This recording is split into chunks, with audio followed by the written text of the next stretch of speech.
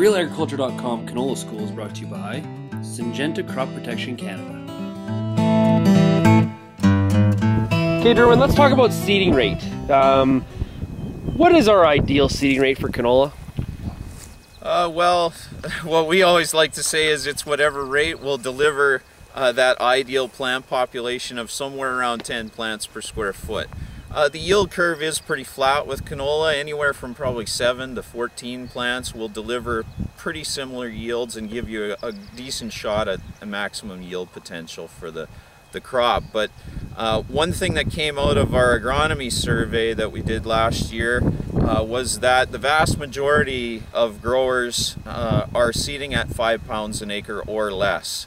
And so in those situations, with the larger seed size that we see in a lot of the hybrid varieties which have come to dominate the marketplace, you really need high rates of emergence from that seed to deliver those adequate plant populations. So it's really important, if you're at those lower seeding rates, to take the time to pay attention to things like seed depth and precise placement, and avoid fertilizer toxicity in those one-pass seeding operations to give every opportunity for the majority of that seed to grow.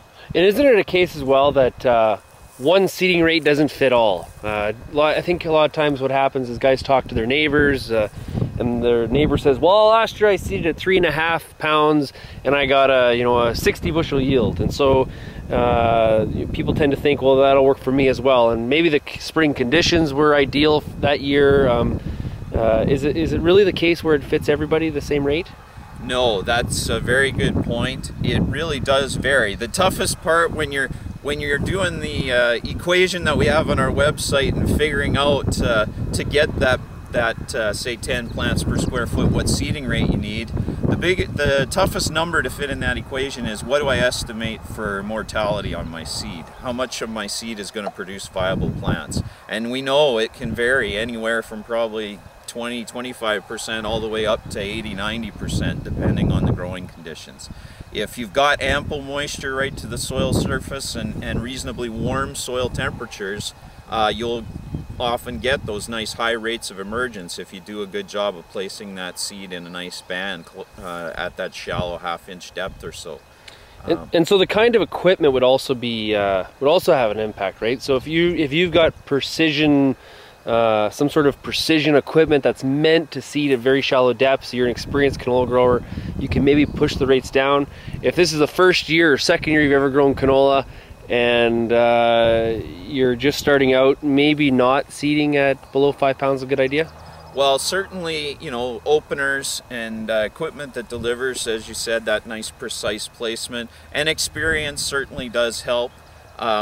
All of those factors will help improve that percent seed survival, and the more you can bump up that number, the lower you can go with that seeding rate and still achieve that adequate plant stand. But if you know you're heading into, say, cool conditions, we know that early seeding contributes to higher yield typically, but it also can contribute with the cool soil and stress to more plant mortality as far as getting fewer of those seedlings established. So there is a balance there, and you need to consider that in your thought process as you're estimating. And we have lots of information available on our website about some of the various factors that can contribute to that seed mortality, along with a few insights as to perhaps how you can adjust that mortality figure in that equation to make it more appropriate.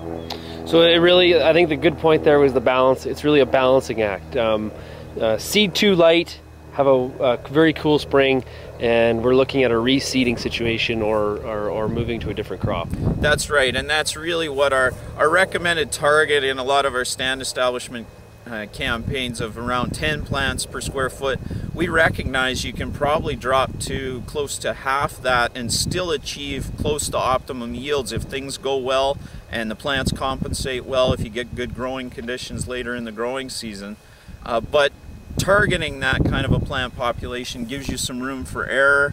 If we have some frost issues or flea beetles that bump up, cause some after emergence mortality, we got a little room to work with and still achieve that kind of minimum of 5 or 6 plants that still has a shot at delivering us optimal yields. Okay, Derwin, thank you very much for joining us today.